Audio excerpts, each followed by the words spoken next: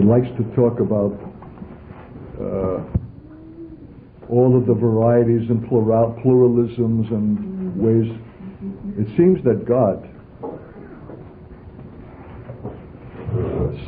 sees things in stark alternatives and polarities. And in the Psalms we see a consistent theme: the wicked and the righteous. I went through the Psalms, not all the Psalms, but I was fingering back through my notes that I've written right into the Psalms, because the reading of the Psalms is part of my daily devotional. Somehow stirred up by this thought somewhere in the early morning hours when my brother's wife called from Burundi, thinking that her husband would be right at the phone. Well, we've not yet come to sharing the same bed.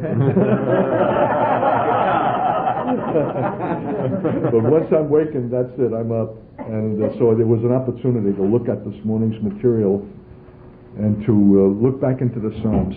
And I invite you to do that. You'll see the persistent theme of the cry of the righteous who are the object of oppression and persecution by the wicked. What characterizes the wicked is their ruthless violence, particularly vented upon the righteous. There's something about the righteous that provokes the wicked and reveals what they are in their innermost being. In fact, I think I found a place in the Psalms where it says they are born that way. Let me see if I can find it. I know, I've seen it. And that they are liars and murderers, which is, of course, the nature of their father. There's something about mother's womb. You'll see that as the persistent theme. The cry of the righteous. And for God's intervention. Because it's more than their safety or bodily hurt that they're expressing, but that the honor of God is involved in his defense of the righteous. It's God's name and honor standing for righteousness that is more the wellspring of the cry of the psalmist than it is their own personal safety. It's wanting God to show himself, because their detractors are saying, "Where is your God?" It's an object of scorn and derision that somehow God seems to be absent from the defense of his own saints, and that they are the merciless and defenseless victims of the wicked. So get into the texture of the Psalms and see how that resonates virtually through every psalm, and the cries that are registered there.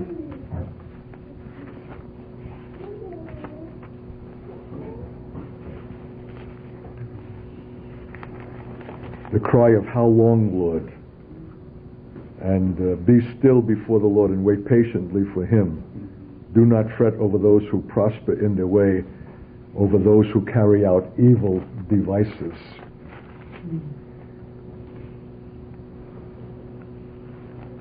You deliver the weak from those too strong for them, the weak and needy from those who despoil them. The wicked are invariably the defenseless and the weak, who have made God their defense. The Lord is my refuge, my tower, my strength. That very conviction and very announcement to the principalities and powers is a clear invitation to be the object of oppression. So if you want to avoid any of this in your experience, just be a rank and file commonplace Christian who has no intention of making God his refuge, and you'll be spared. But in this radical utterness of casting yourself upon God and not seeing to your own strength as your safety, the powers of darkness hate such a one and will test him. And the Lord allows it, evidently, as we can read in the cry of the psalmists who are experiencing this oppression without the immediate relief of God. Where is he? How long, O Lord? Why are you silent? Why don't you come and answer the cries of the righteous. So that's why I call the book of Psalms an end-time book. It speaks more of the realities that we're going to face than we can know. And the psalmists have a knowledge of God. And so often, the psalm does not end with a happy note where God comes through, but rather what's expressed is that there's such a hopeful confidence in the future, that he will show himself strong, that he will vindicate his name, that confidence and that trust is what sustains the suffering psalmist now. It's the assurance that God will act that is what sustains the psalmist, not the act of God himself. And where does that confidence come from? God's faithfulness in the past. Because he has come through before, because he has honored his covenant, because he has shown himself faithful, the psalmist is assured that though right now there's no present evidence of God, he's allowing me to suffer this, yet I am confident that he will, because that's what he's done in the past. See what I mean? Yeah. It's the history with God that saves men in all of the perils and the uncertainties of the future. That's why they that overcome will overcome by the blood of the Lamb and the word of their testimony. What does that mean? That they have a residue of a history of God's faithfulness, that though in this moment, for reasons of his own, that he is not obliged to reveal, he is not coming through, yet we have the confidence that he will ultimately vindicate his name because he has come through in the past, and we have a solid residue of God's past faithfulness that will sustain us. Amen. So I'm always encouraging young saints to accumulate a history in God. Amen. Yes. Where you put yourself in the place of jeopardy, that if God be not God, you will perish. And that's when he will give answer. We can spend the whole morning just going through the Psalms. Would be a precious time. The Lord is my light and my salvation. Whom shall I fear? The Lord is the stronghold of my life. Of whom shall I be afraid? When evildoers assail me to devour my flesh, my adversaries and foes, they shall stumble and fall. Though an army encamp against me, my heart shall not fear. Though war rise up against me, yet I will be confident. So this is a precious tenor of all of the psalmists. Why the reference to fear about being assailed? Because they're the object of the most malicious, violent activity of those who hate God, and somehow have a unique way to find out those who stand in that identification with God, that they can ventilate on that visible piece of flesh and blood a hatred and a violence that cannot be perpetrated against a God who is invisible. See what I mean? God is wanting this fellowship, but when you obtain it, know that you're marked, and that you'll be the object of the ventilation of a hatred against God. The whole world is at enmity against God. God hatred is the distinction of the unbelieving world. And where do they ventilate that? God who is invisible? No. That expression of God that is visible and before them in every locality and community, the people of God, the remnant church, but their confidence is in God.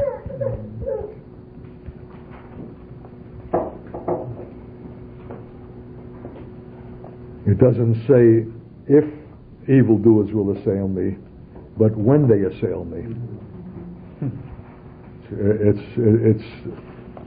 It's not a question of whether it will come. It's only a question of when it will come. But when it will come, they shall stumble and fall, because God is my strength, my stronghold, my fortress, and my tower. He will hide me in his shelter in the day of trouble. But there will be a day of trouble. He will set me high upon a rock. Now my head is lifted up above my enemies all around me. What has made them your enemies? Your love of God and your standing for Him and for His righteousness in a world that despises both. That's why they're your enemies. And I will offer in His tabernacle sacrifices with shouts of joy. I will sing and make melodies to the Lord. Not because His answer has come, but before His answer has come, in the sublime confidence that it will come. And if it doesn't come in this life, it will come in eternity. That in fact eternity needs to be factored in to this life, or this life is without meaning. It's without righteousness if we have only to understand it within the parameters of this life.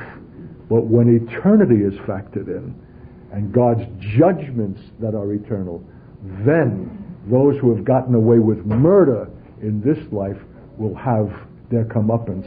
And those who have suffered for righteousness' sake in this life without recompense will receive it eternally as a crown. And then the name of God and the honor of God is vindicated, because eternity has rightly been factored in to time. Get the idea? So already that is the divine perspective. That's the normative way of perceiving reality. And for those Christians who have not rightly considered eternity and are only waiting to die to come into it, they're losing the great benefit and the solace of what can be rightly anticipated, where God will be fully vindicated, and that those who have gotten away with murder, and where is God? Didn't He see it? Why didn't He act? Well, because He's not required in our time to perform that. But that eternity, what lies beyond this life, is where the full reckoning takes place. And one of the distinctives of the church is that it does not limit itself to this life only. In fact, it's more to be said that its comprehension of eternity and what lies beyond this life is the greater reality than this life itself, and gives meaning to this life. And I'll tell you what, talk about sanity, and that's either uttermost insanity or it is uttermost sanity.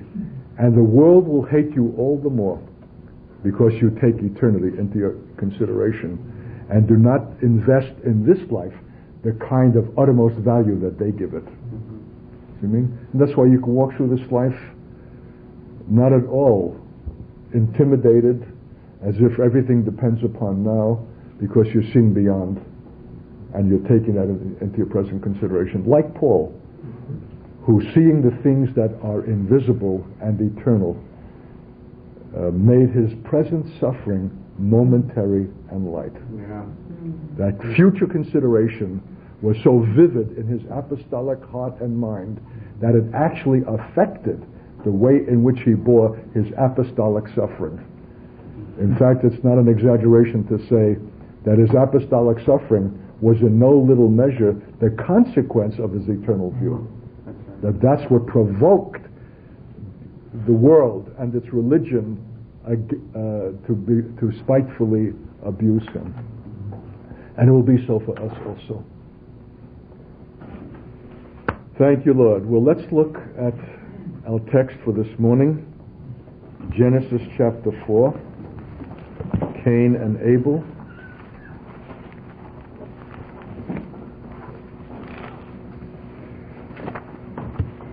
Cain is the first fruit, the first child of Adam and Eve outside the garden and in the earth that now bears the curse, and with the pronouncements of the Lord in judgment upon them for their sin. So now the man knew his wife Eve, and she conceived and bore Cain, saying, I have produced a man with the help of the Lord.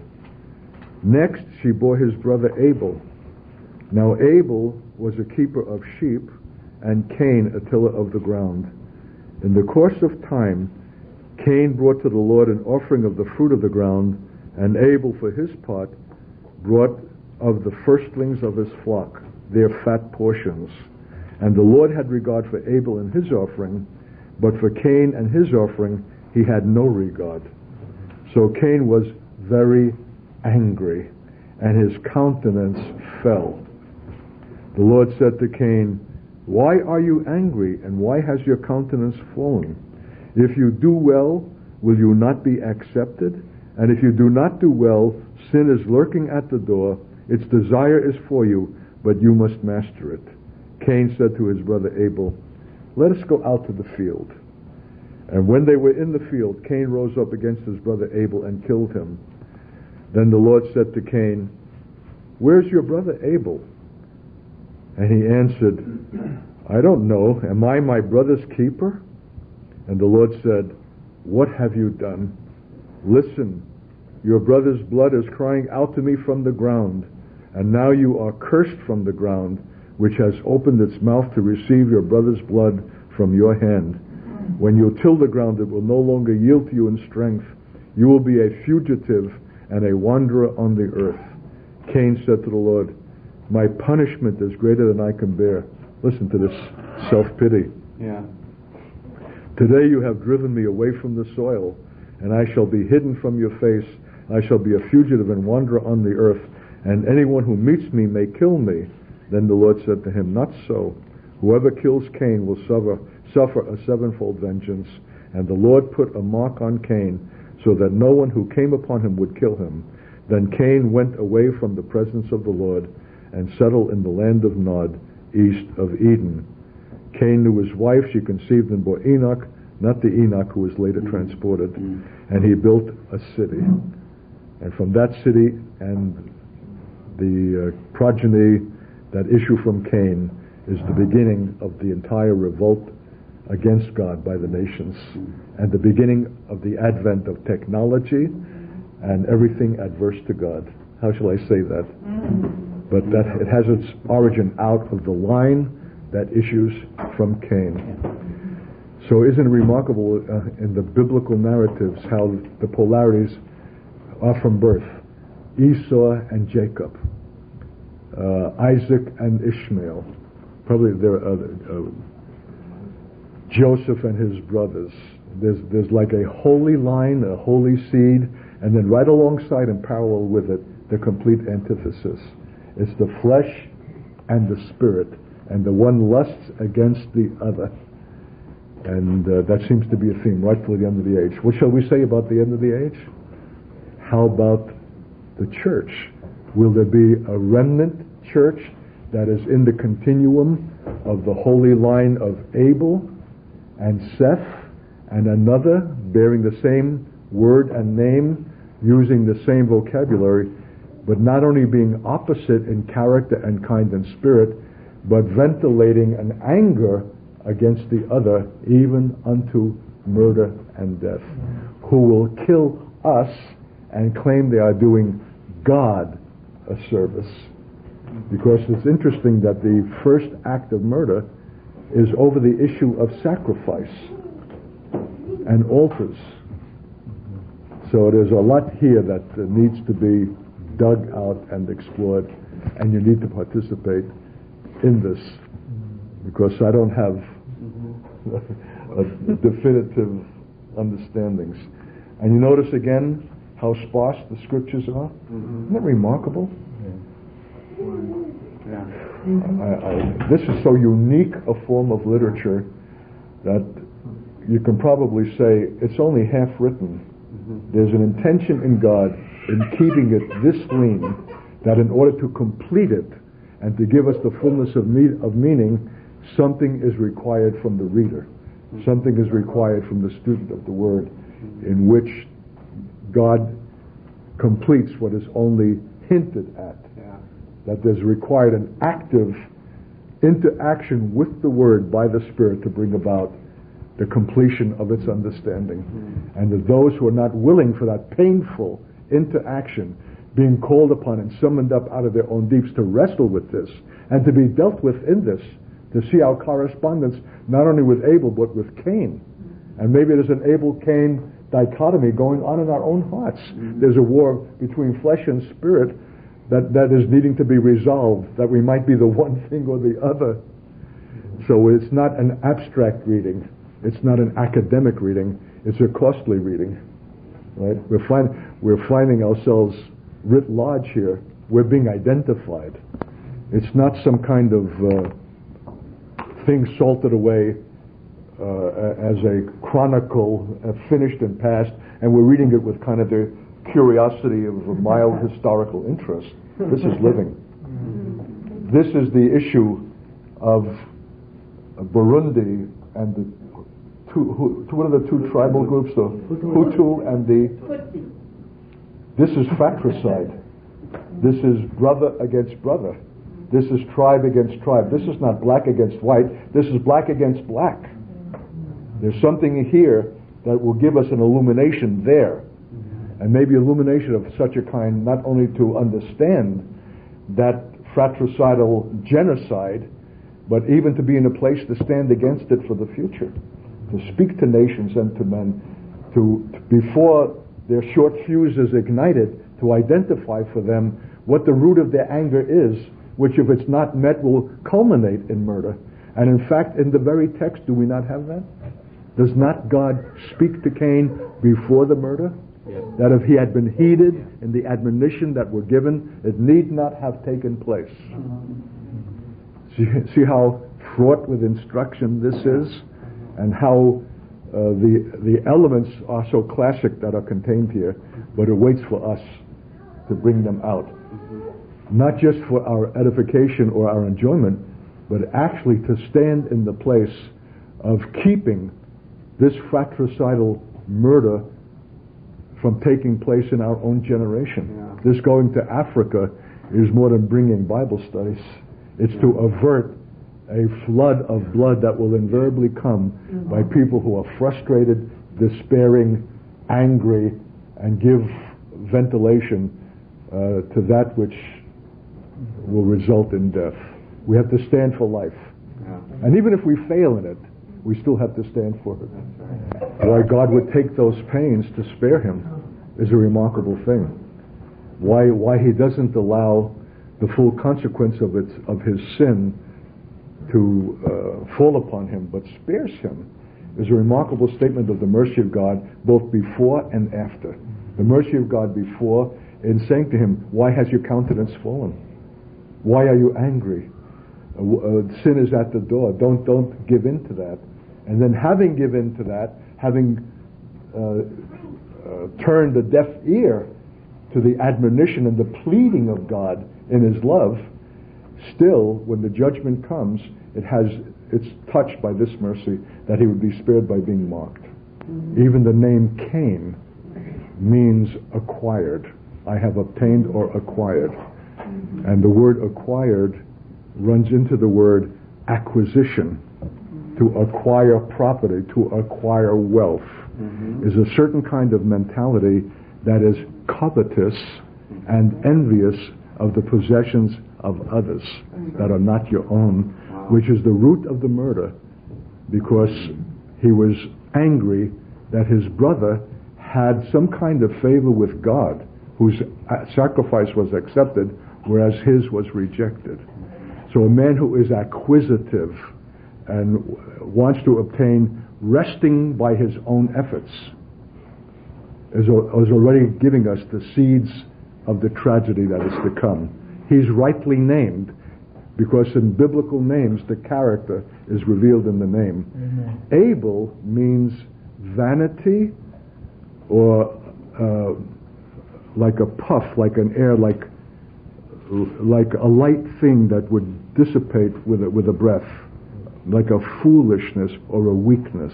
So there's a real contrast with the brothers and their names. Isn't it interesting how often the Lord rejects the firstborn?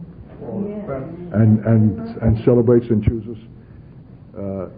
Jacob have I loved, but Esau have I hated.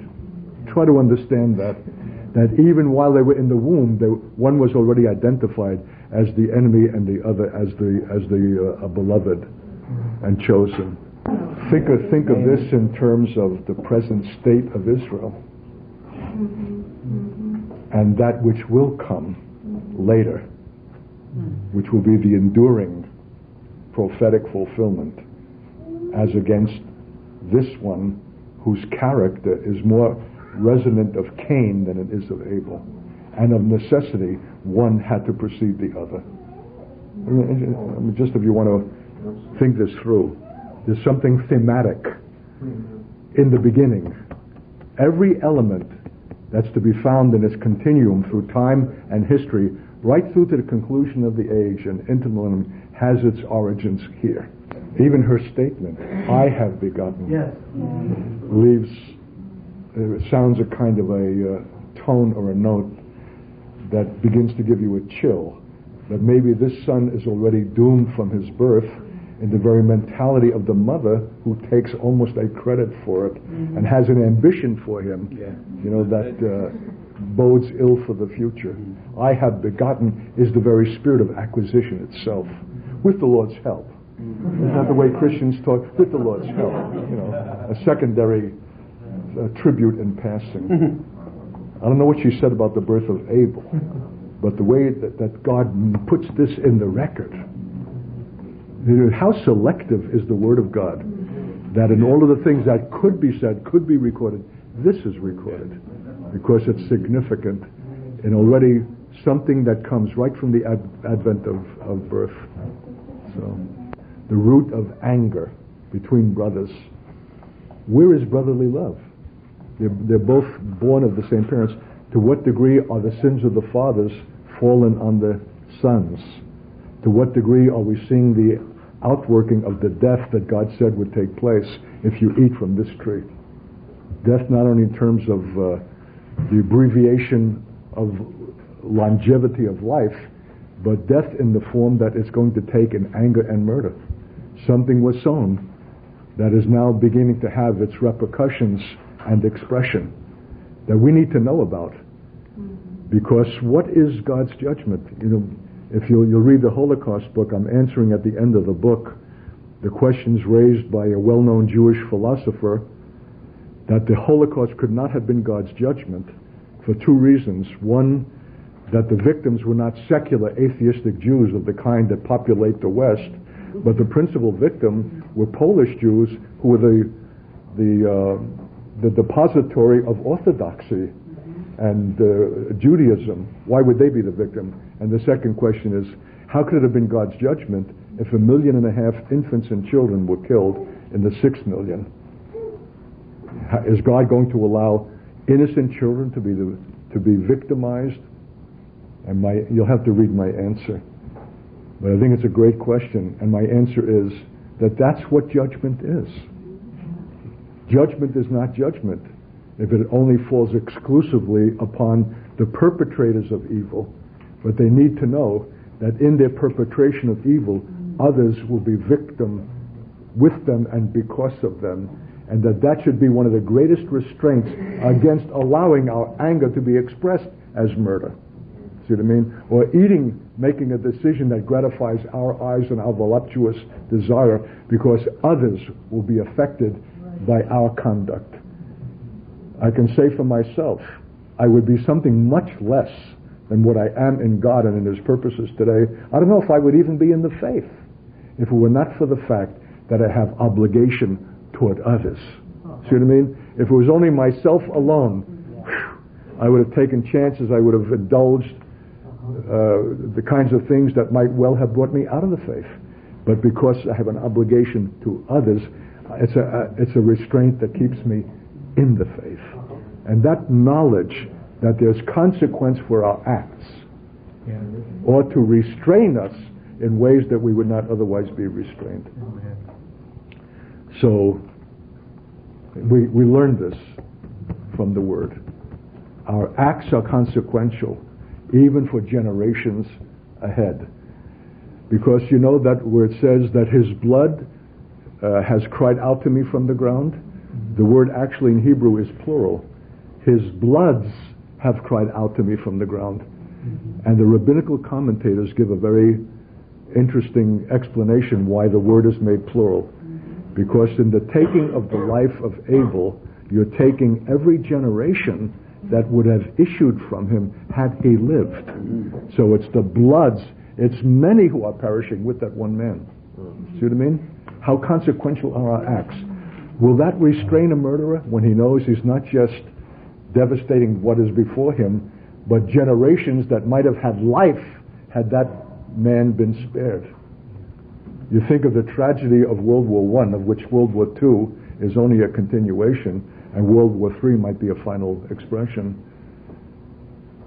That men who made decisions in smoke-filled back rooms playing with tin soldiers, the Kaisers and Tsars and British naval commanders, and all those men who have ambition for military conquest, if they could see what was the result of their ambition, their sinful imperial ambitions that has devastated the world, taking 20 million in World War I, 40 million in World War II, and God knows what the conflagration will be at the end.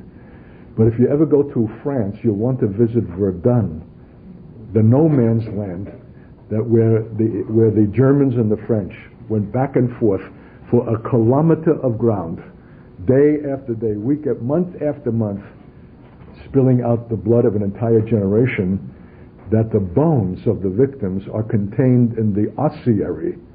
That's the word for bones. That is as big as a football field of a generation of the cream of French and German civilization who exhausted their lives over a battlefield with gas and bayonets and barbed wire and mud and muck for that which obtained nothing and set in motion the tragedy of the whole of modern times.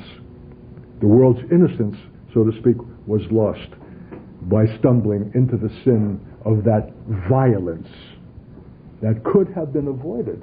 Perhaps if there were a church in the earth who would have acted against the imperial ambition of nations and not be content with their Sunday services only, but would have been the prophetic voice of God warning nations of what the consequence of their ruthless ambitions will be, not only for that generation, but all the generations thereafter. Who else should know that but the church? See what I mean? That its silence makes it complicit in the sin of the nations. Okay, so we need to burrow into this if we're going to be that church in the last days and in Africa. It says in the course of time in verse 3, Cain brought to the Lord an offering of the fruit of the ground. Doesn't that sound like something acceptable? After all, that's what his vocation was. He was a tiller of the ground. And he gave what he produced. It sounds right. And likewise, Abel gave what he produced. He was a shepherd. And he gave the firstlings of his flock and their fat portions. And the Lord had regard for Abel. Look at the language here. The Lord had regard for Abel and his sacrifice. As if to say, God will not consider the religious act independent from the man who makes it. And that the act itself is the expression of the man. And if the man is wanting in the authenticity and the truth and devotion of his relationship to God, that no matter what he heaps up on the altar will be found unacceptable. However overtly and superficially it could be impressive. Yeah. Remember what I said about that 10-day period of fasting and prayer, 24 hours around the clock, was without any strings attached. We were making no requirement on God. We desperately needed fire to fall from heaven. We needed a fresh baptism of the Spirit. I could tell you we needed it desperately. We never made that a condition for the sacrifice of sleeplessness and 24 hours around the clock in prayer and 10 days of abstaining from food. It was a devotional thing unto the Lord because He's God with no strings attached. And that's an offering that is well-pleasing and acceptable in His sight. The moment that we come with ulterior motives to placate God or to obtain as a condition, we have already demeaned God, as if we're in some kind of commercial, transactional relationship with the God who's the Creator, who doesn't need our bulls and He doesn't need our offerings and our sacrifices for the... Am I going to eat your sacrifice or drink your... I've made all this. I don't need that. Don't project upon me your commercial mentality as if I'm calling you only to religion, and if you give me this, I'll give you that in exchange, and we'll get along nicely. You've missed it. And if you embark on that, there'll be a greater loss than just vain religious offering. In the end, what begins in that is going to end in sin, murder, violence, and death. You're setting up something from the very first that is in error. And so the question is, why was one brother's offering found acceptable and there's a no of God to the other? Let's read. The language is so careful. It's so lean that we would be inclined to miss it because we're not used to language like this. We're not used to being spoken to like this. And what we read in newspapers and magazines over triviality is so verbose, is so inundated in words. They go on and on. Almost that the more shallow the content, the greater the quantity of words. Here, in the greatness of the content, is the sparing of words. But it makes a requirement of us to dwell on every word that has proceeded from the mouth of God. And when God says no, which is the word here, for Cain in his offering he had no regard. Not that he had little regard. He had no regard. Is a statement of absolute totality, that the whole thing was totally unacceptable, probably for what we have already identified. Its motive stank. It's not what was given, but the spirit in which it was given, the mentality in which it was given, was found altogether unacceptable. And if that was true for Cain, to what degree is it true for us? Dum, da-dum, dum. I'm waiting for that. How much are we doing with this unspoken premise underlying our conduct for God of placating Him, or what it will get us, or what we will obtain if we do it?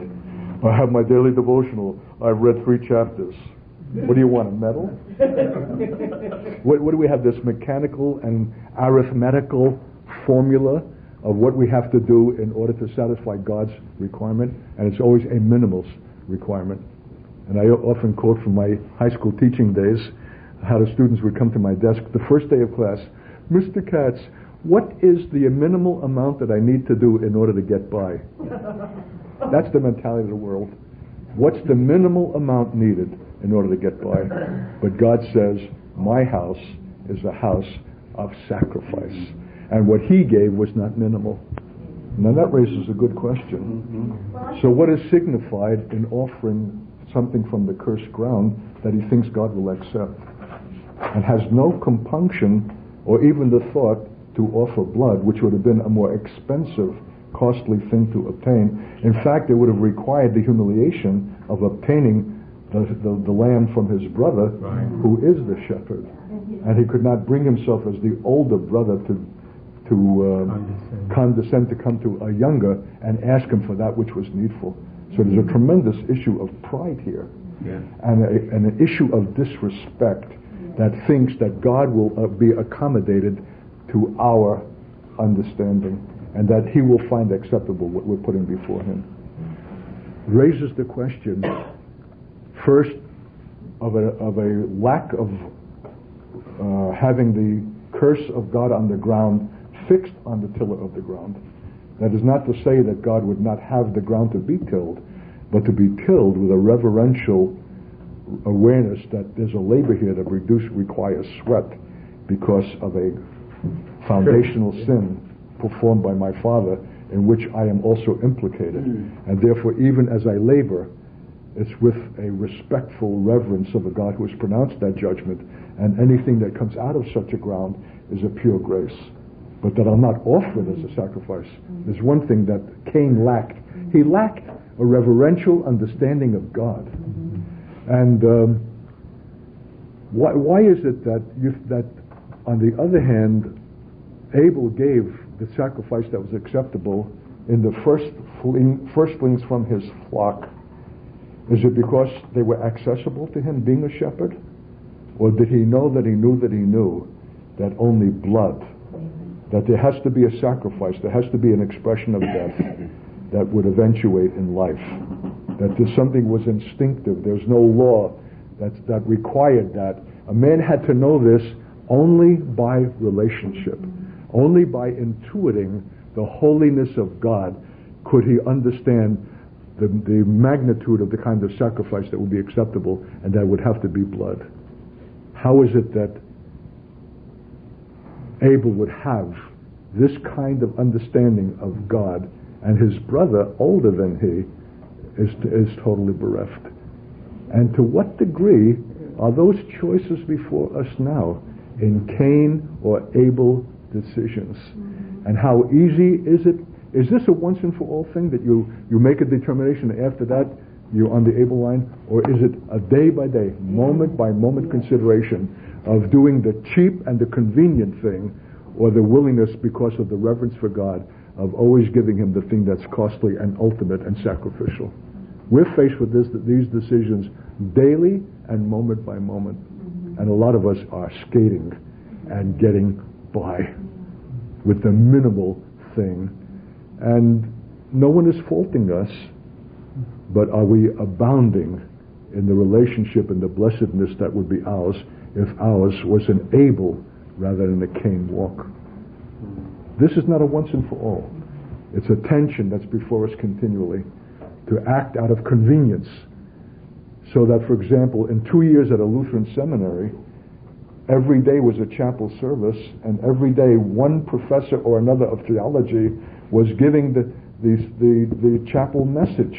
And I don't remember one of the hundreds that I heard. Why is that? Not one of them was memorable. Not one of them confronted me. Not one of them required. Not one of them pierced me.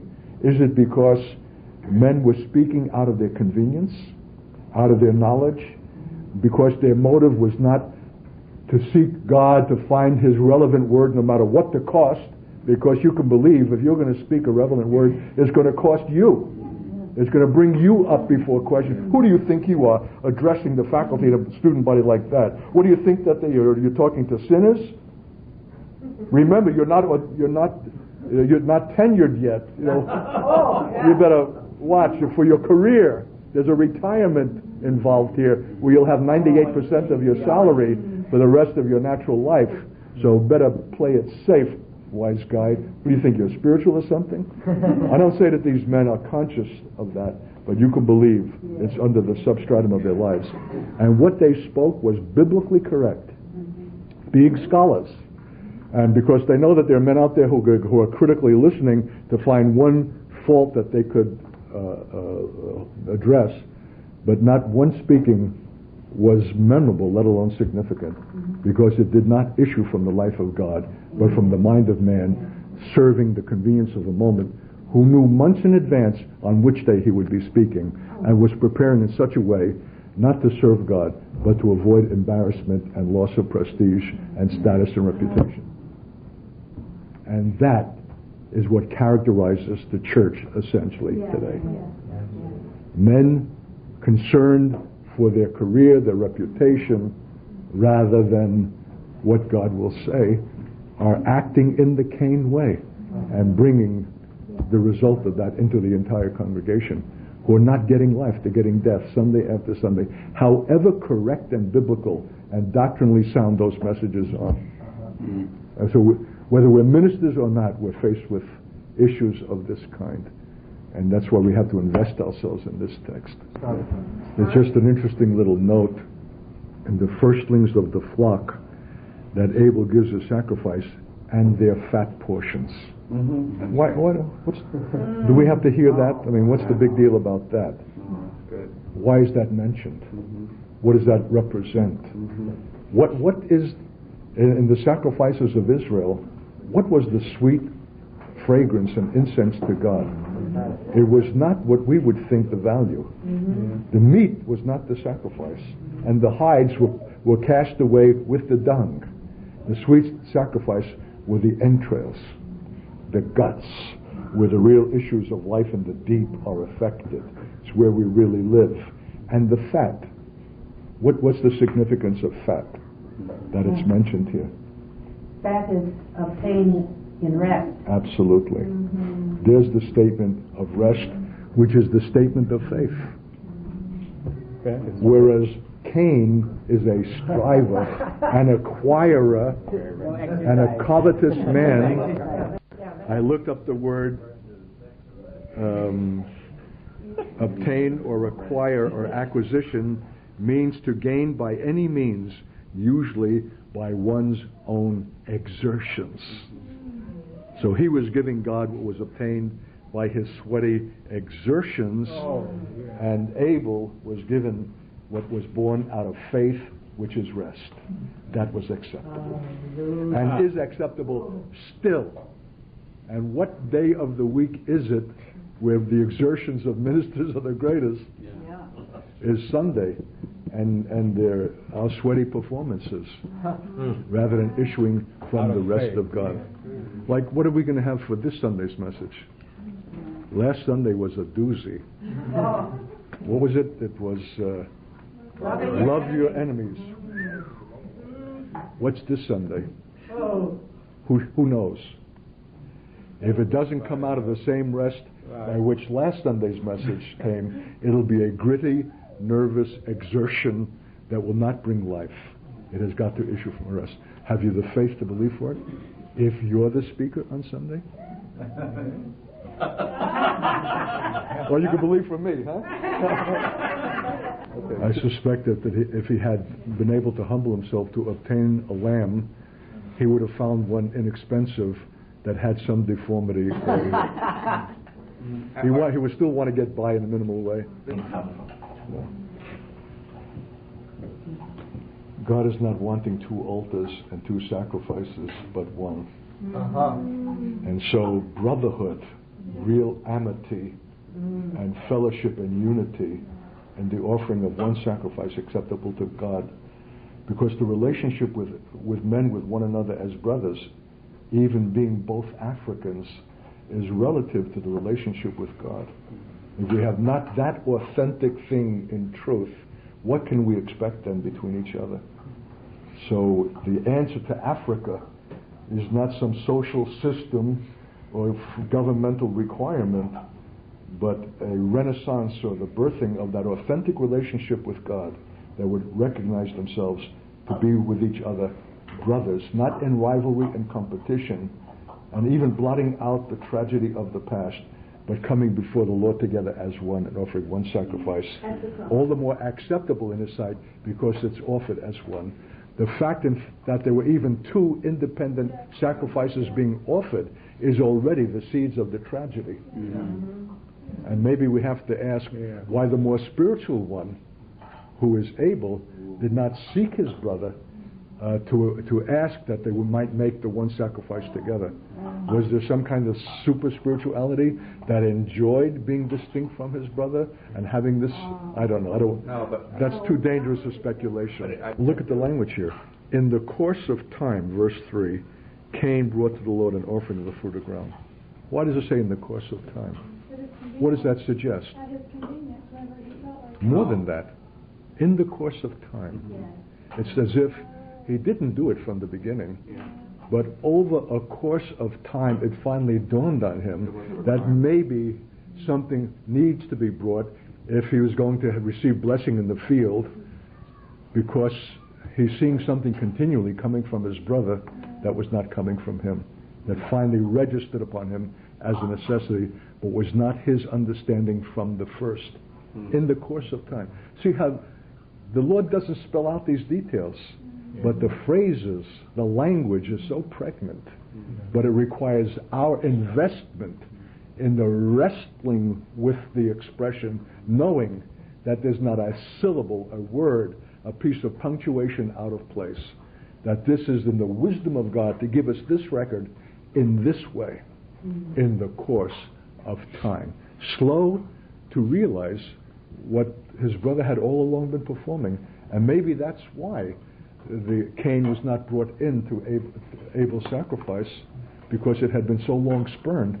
It may well be, I would suspect, that in that course of time, not only was Cain not offering his own sacrifice, but he was rebuking, reproaching, and condemning, what's the word? Spitefully persecuting or mocking his brother for that exercise. Till finally it gone, maybe I ought to be doing something. None of this is told us, but we're looking at not the anatomy of murder, the anatomy of violence, the anatomy of failure of brothers to be related, and the seeds of this pertain still. So we're not just taking an antiquarian interest in a past episode. We're looking at probably the most vital issue of our generation, not only between the Hutus and the other tribe, but what would you say about the Serbians and the Croatians and the Bosnians and the final group there from Kosovo?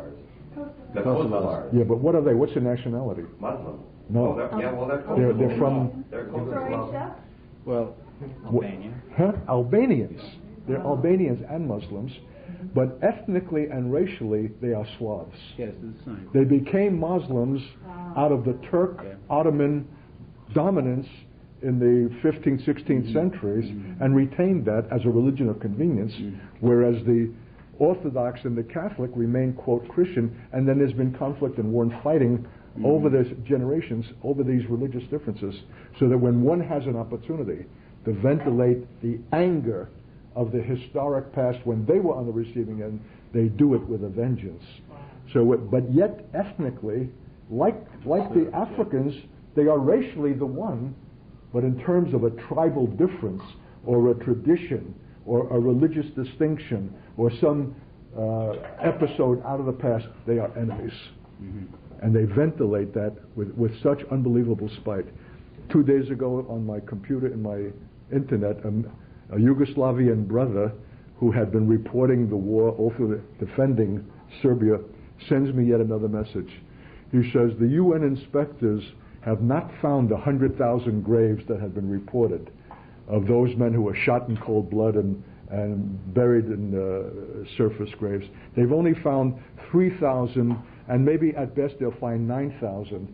So he says the whole report of Serbian atrocity is greatly exaggerated, and the war and the bombings of Yugoslavia therefore were unjustified. So I answered him and said, since when is atrocity the issue of number? Doesn't matter whether it's 300,000, 100,000, or 3,000, or 3.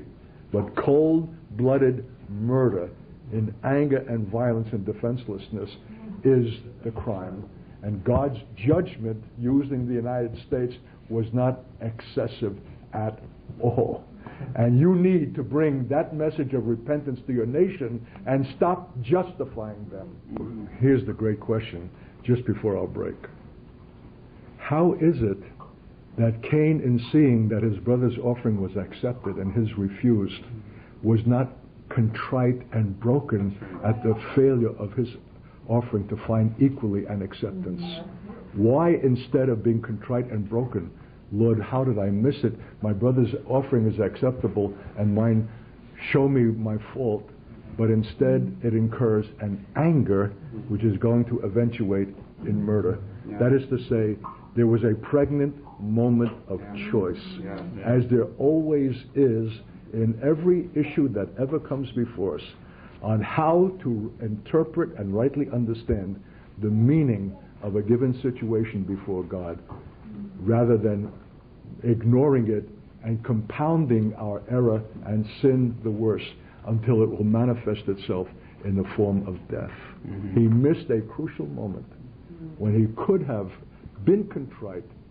He reacted wrongly in anger rather than in contrition. And how many times is that true of us?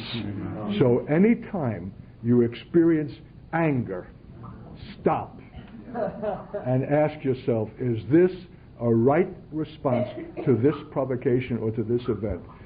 My reaction is wrong.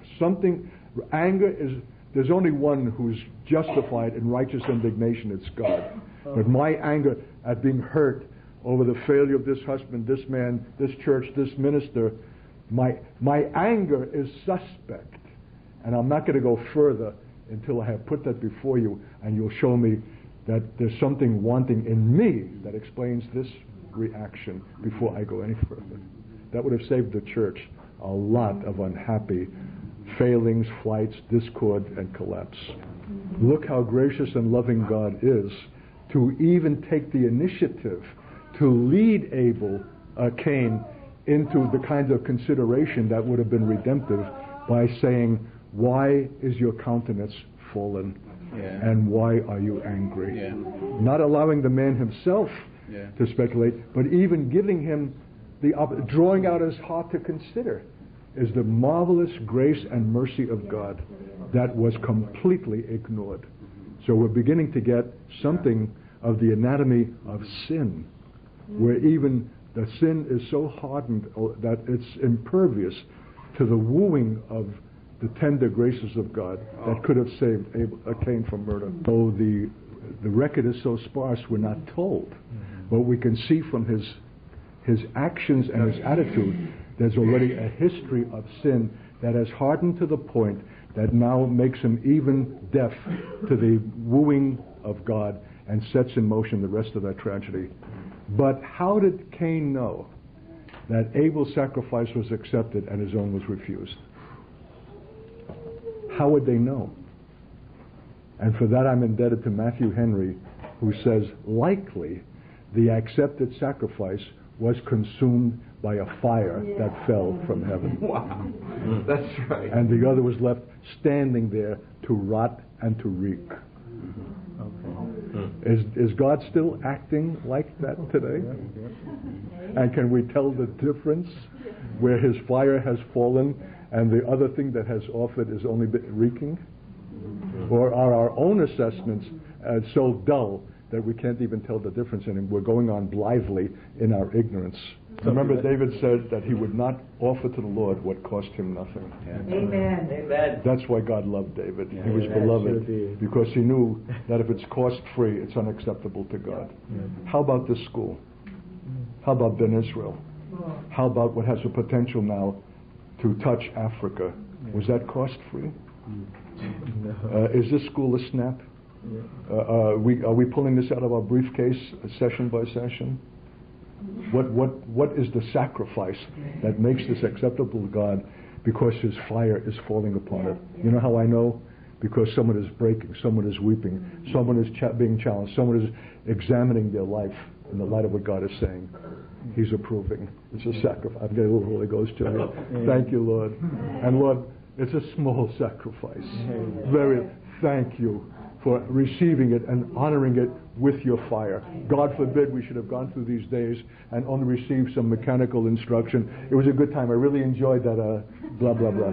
We thank you, Lord, that when your fire falls, it becomes an event of enormous significance for our own lives and the consequence for the nations. May it continue to fall, Lord. May it be sacrificial for us all. May more of us be finding ourselves up at 3 or 4 in the morning, praying for that day's class and whatever else is required, that this will be found in your sight acceptable. And now